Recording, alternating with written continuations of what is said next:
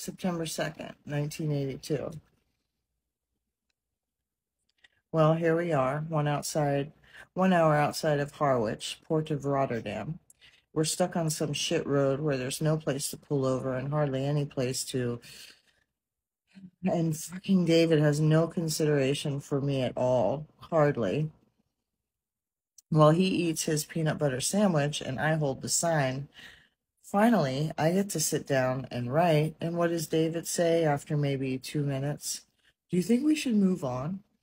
Later. Well, the garbage truck just came by and gave us 2 large green trash bags. It's been a busy 2 days. Yesterday, we returned the camp stove and hiked out of town. It was a gorgeous day.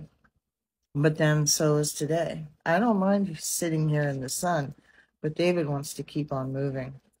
Anyways, we couldn't have been hitching for more than 15 minutes when an Australian pulls over and takes us all the way to Weatherby. We are about 2 hours outside of our destination. Margin note, black swans in Australia. He dropped us off at a tiny refreshment stand, but we had no luck with the lorries. By the way, he was most interesting. I want to go to Australia on a camel now. He was a scuba diver.